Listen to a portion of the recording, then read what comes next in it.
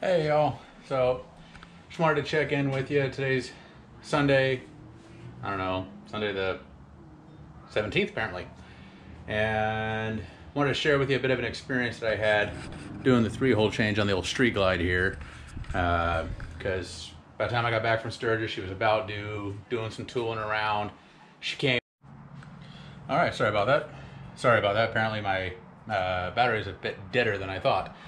So as I was saying, I needed to get to oil change, full 3-hole change down the Street Glide before I took my youngest daughter down to college. It was down in a city called Ellensburg, and it's about 170-ish miles one way.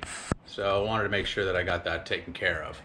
So everything was going great, got all the fluids drained because I've heard the stories and I didn't listen, and it finally happened.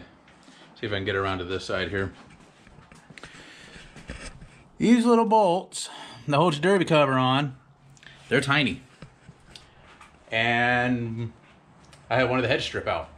Fortunately, I was over at my brother's dad's using his lift table, and he and I were, having a good time, having a couple of drinks, getting it done. And when it stripped, fortunately he had what was needed, so we drilled it out with like a 5/32, hit it with an easy out, and out it came.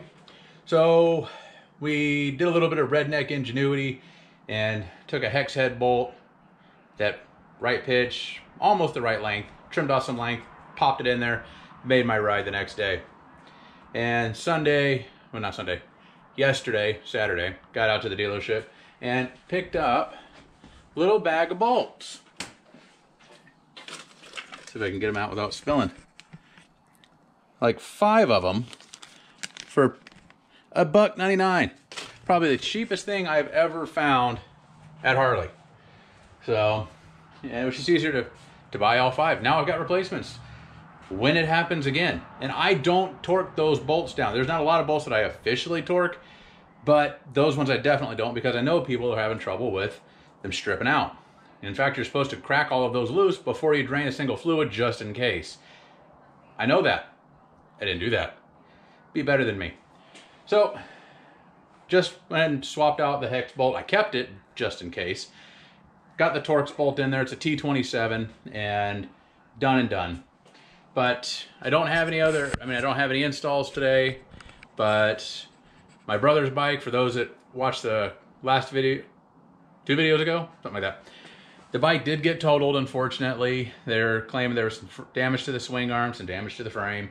And yeah, I think total bill came out to about 17 grand. So insurance said, no. So he's kind of loosely in the market for his replacement. We got an eye, he has an eye on 2 in particular. One's here in town, about to come up for sale. One's down in Colorado, I think it was. So the one in Colorado's still a brand new 22 Road King standard. The other one is a 21 Road King special in that snake venom color. Sexy bike. So he'll either go with one of those 2 options potentially, or say screw it and wait till next year and buy something if he likes what comes out, or say screw that, man, throw that money at his 98 Softail Custom that he has. So all of which are great options. I'm interested to see what he chooses, because either way, we're making videos. But a buddy of mine did end up getting hurt, dropping his bike about 2.5 months back. Amazing story. I'll have to fill you in on that when we get on location to his house, because now that he's mostly mobile again, he's got some parts for his 17 Heritage that he's agreed to let me come over and content in his garage. And we're going to be contenting all over the place. So I know he's got a rear fender from Advan. I know he's got a Saddleman seat. He's got to do new bars. And he did have the 1.25" versions of these. But just under this clamshell is a little cutout so you can run all your electrical through.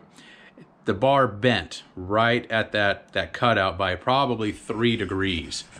And it's just not safe to straighten out and keep running. So it'll go up on the wall of shame. So he's ordered some new bars, also from Dominator, which is what his previous ones were, which are, both of mine are. And this time around he's going 1.25" miter cut, so rather than coming up to a point, they're just going to come 90 degrees and down. So we got to get the old bars off, get them unwired, get the new ones wired, get those on. He's got to get new grips because one of them did shear since they weren't up all the way. That's how I discovered that the gap that I did have here, that was like back here, it wasn't supposed to be there. This grip wasn't shoved all the way on. And I learned that because he had the same gap. So that's why his grip sheared off. So make sure that thing is shoved all the way up because obviously that bar supports the grip. But and I know he's got new LED lighting, front and rear, that we need to get in. That's just he's got the, I think the Sunpie brand, same as what I've got on the Street Glide. Just some cheap Chinesium stuff. But it does a great job. You know, it's better than the halogens that Harley's still putting on everything. So I mean, he's got some stuff. He already did the install on some quick detach hardware for his saddlebags. He just hasn't quite finished it. So potentially we're looking at lights, bars, quick connect saddlebag, and rear fender. Never done a rear fender. We gonna learn. So that's all. I mean, quick and dirty. Just want to give you guys an update, what I learned on the Street Glide, and a preview on some of the content that will be coming.